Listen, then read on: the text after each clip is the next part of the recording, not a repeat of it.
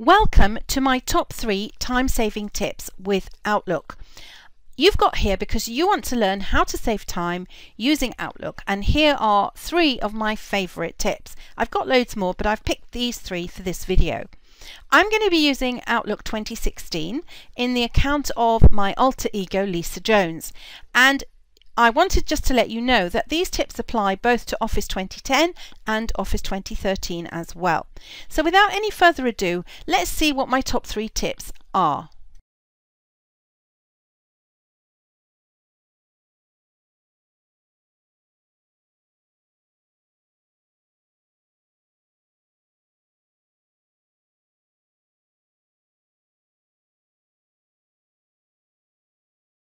Here are my top 3 tips.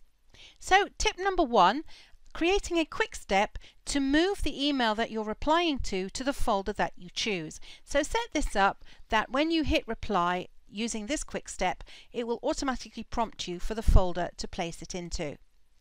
The second tip is a standard text email. So here I can create an email with standard text, something I do on a regular basis. It's always ready to go. And then I can just click a button, and all I need to do is add in any extra text that I may have.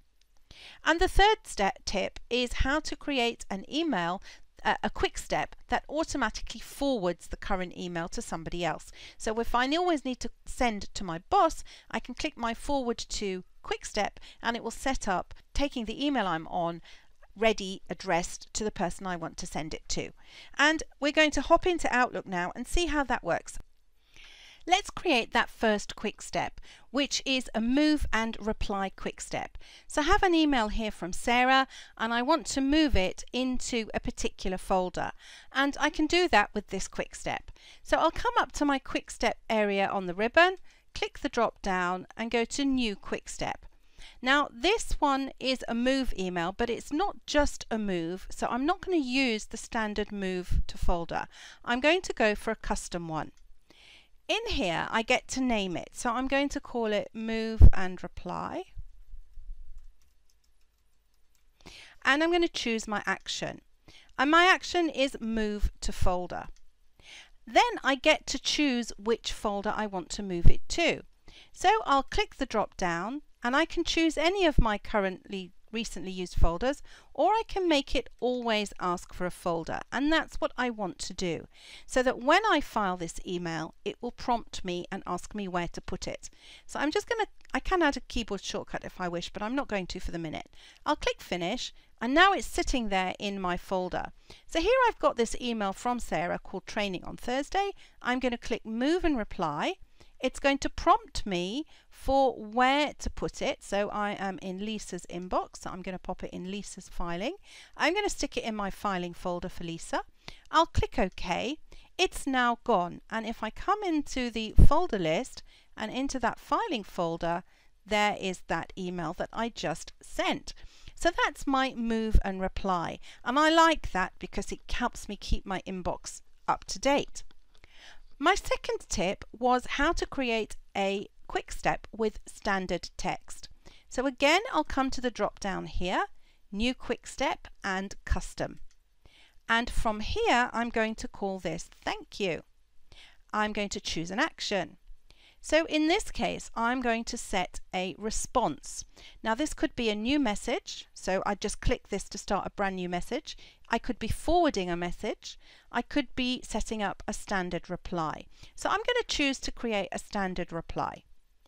My standard reply needs some text in it. For that I'll click show options, and in the text box I'm going to say thanks for coming to the event last week. We will be in touch with a quote shortly.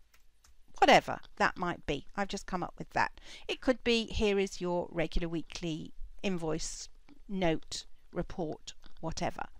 I don't need to edit anything into the to box because this is a response. I'll click finish. And there it is. It's called thank you. Now watch what happens. I'm on this email to Shelley. I'll click thank you and it will set up my reply. It's just thinking about it. There it is.